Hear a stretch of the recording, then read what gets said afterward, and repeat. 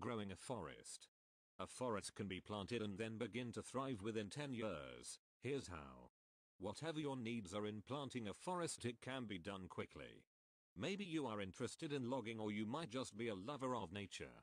You will want to start your forest with a fast-growing tree and have that tree be in the majority of your forest. Take for instance the eastern white pine tree. These trees would make a great forest for whatever your needs would be.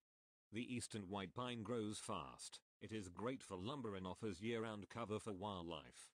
If done correctly, in about 10 years you'll have a fully self-sustainable forest. This is the decade plan to build your forest. Forests are dynamic ecosystems while they are ever-changing. Let's talk about establishing the forest in the beginning. Planting. The nature of planting sites varies considerably depending on whether it is a new planting site, afforestation, or a site being replanted following clearfill restocking. Restock sites tend to be more variable due to stumps and branches left on the ground after harvesting, heavy weed growth, the presence of damaging weevils, etc. Factors that make the successful replanting of these areas more difficult than on new sites. The use of mounding and bare-rooted transplants requires that plants are manually planted. This back-breaking work is usually carried out using a narrow spade or mattock. Mechanized planting of containerized stock is possible using a special head on the mounding machine, but, as containerized plants only account for a small proportion of the annual planting program, it is not widely practiced. There are 3 basic methods commonly used to manually plant forest trees to start growing your forest.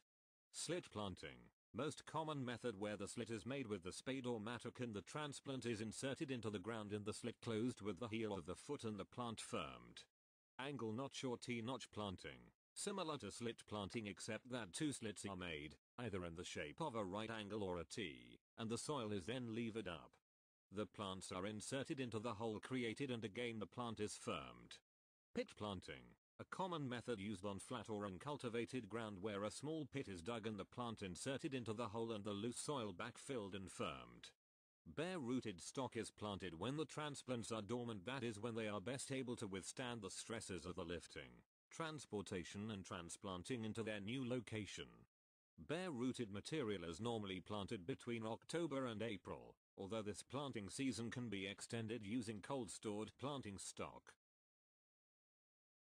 Containerized plants, because they come complete with soil attached to the roots, can be planted at any time of the year, but best results tend to be during spring to midsummer. Correct timing of planting can have a critical impact on successful establishment.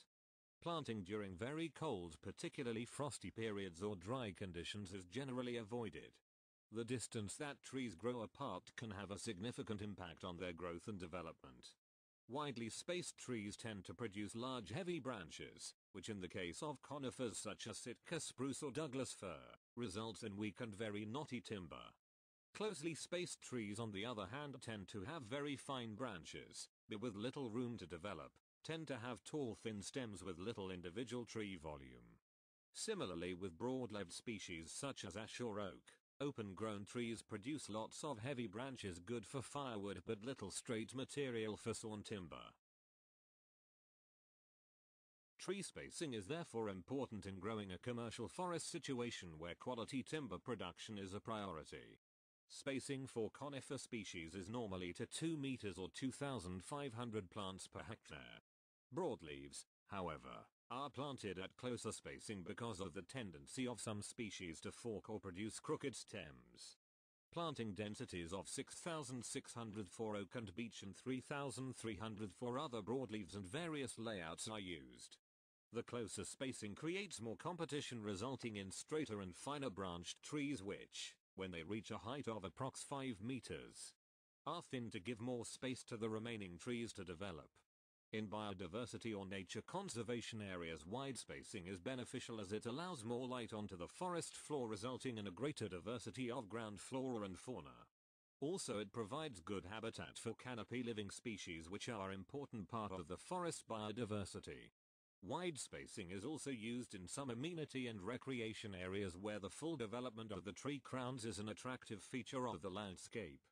Hope this helps you understand growing a forest a little better. Please leave your comments down below and don't be afraid to share this video.